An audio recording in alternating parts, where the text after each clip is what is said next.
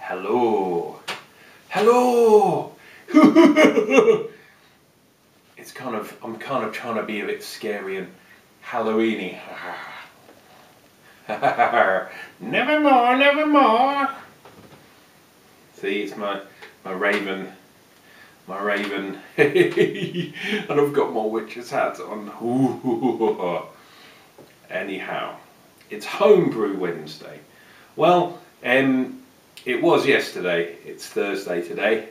And it was Halloween. It was a Wednesday and it was Halloween. Oh, that's why I've got this slightly crazy wizard's hat on.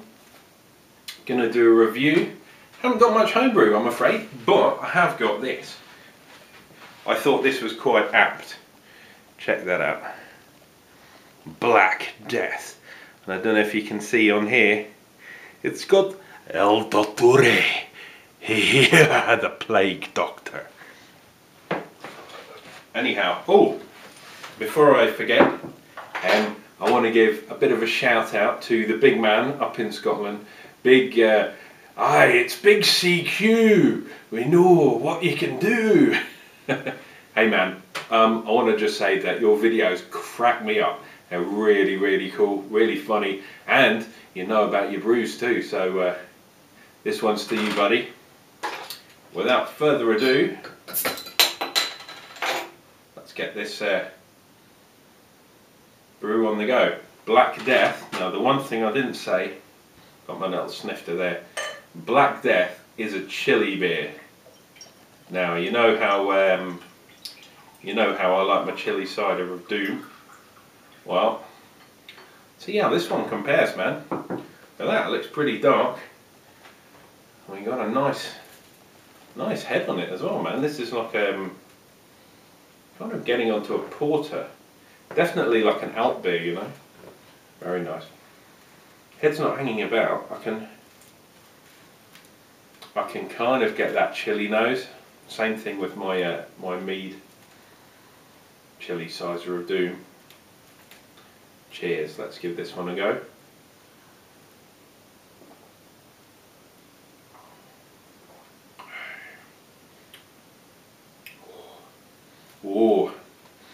Oh, spicy. Definitely got that chili on. Not as much as my one had, but then I did use Naga chilies. Don't think this one did. Let's have a look.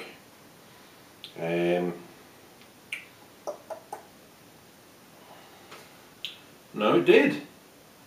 The ghost chili. So this used Naga chili too. It's not as hot as mine.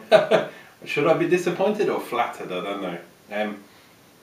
Can definitely taste it there, but you could drink this. I don't think you'd want more than about one or two.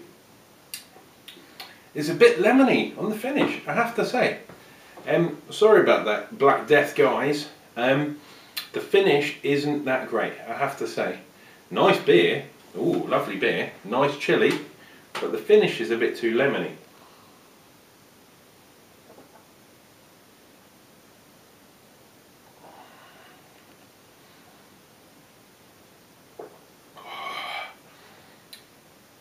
Yeah, I found with the chili beers and chili ciders and stuff, if you swirl them around in your mouth, when you drink them, bang, you get that sort of chili rush. You know what I mean?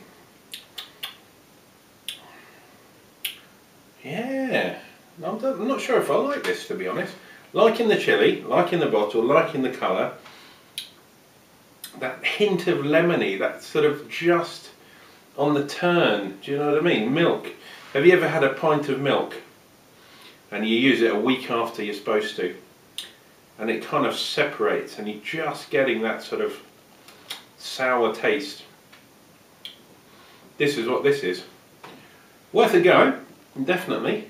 I got this in Arundel, but it's an East Sussex brewery called Fallen Angel. There you go. Big shout to you guys. I'll definitely try some of your other beers. Oh, pardon me.